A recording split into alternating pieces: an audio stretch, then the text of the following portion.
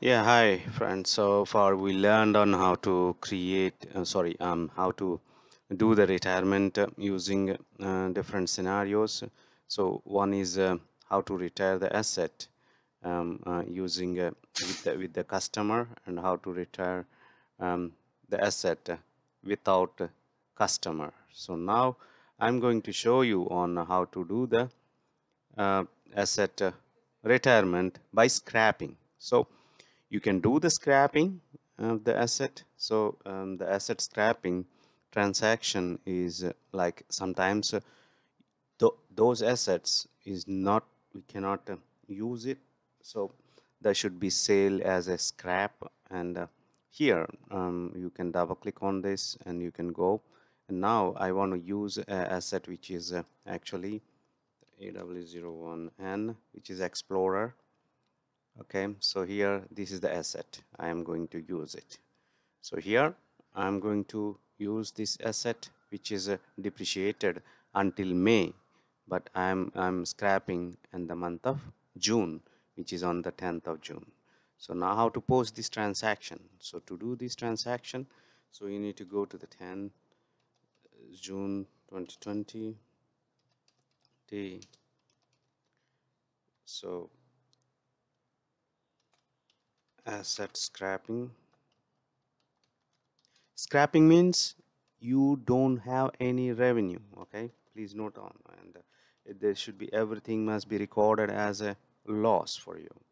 So what will be the loss? The system is going to do the calculation. So if the asset is acquired prior year, and you can do the prior year acquisitions, or current year, you can select the current year acquisition. So if you leave this blank, then the system will automatically do this also. So if I enter, so you can see now.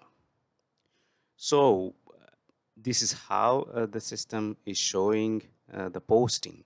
So what the system is doing here, so if you really look into the system, so if I let's say summarize by the posting, so the system is taking it like a net book value. So this is a, if you look into this, you can see the number one is the cost of the asset, number two is the accumulated depreciation, and then number three, which is a net book value. So let's say if you have the cost 900 and then 75 is your accumulated depreciation, then actual net book value of the asset is 825, because this entire value will be treated as a scrap, which is a loss. So the system is going to do a posting for this loss.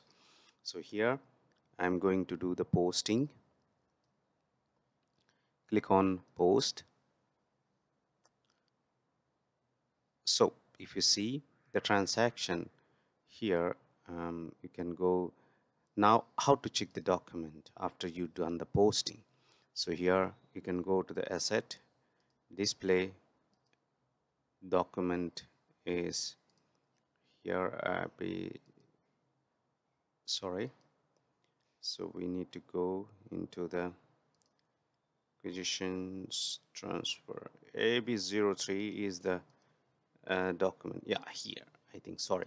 So you can see here, so what is this AB03? Like FB03 for our finance documents, AB03 for asset document. And so you can click on here, so press enter. So here, this is the document which is posted by the system. So what is the accounting document? You can click on the accounting document.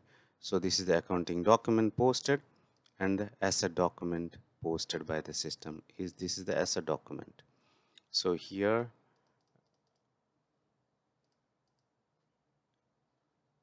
yeah, so if you double click on this, yeah, you can see the relevant details for each depreciation area. So you can see the each depreciation area, how the system is taken out the values here. by the system. So this is how you can display the document after posting. So now if you go into the same asset and refresh, so let's see. So what happened, and you refresh posted values, so everything got 0. Yeah, so here you can see the planned values here. So let's say if you want more details, you can see here. So like the asset, line item, document number, line item. So let's click on OK. So you see now, so actually what happens here, this is the financial document and this is a asset document which is created by the system. You can see the documents how the system is posted. So here you can see this is a retirement and what we have posted, and then another one is a scrapping of the asset. So this is how all the transactions will be shown by the system. So all these transactions will be shown by the system. Let's say here is the transactions tab, which will be appear on the planned values only. Yeah, so but when you go to the posted values, no, the system don't show, just only show the depreciation information. So here don't confuse with this ordinary depreciation. Why it's showing minus? Because the system will do value adjustment to take out the depreciation and from the asset. So thank you guys, this is how you can do the scrapping of the asset. And yeah, so let's see in the next session about the other topic.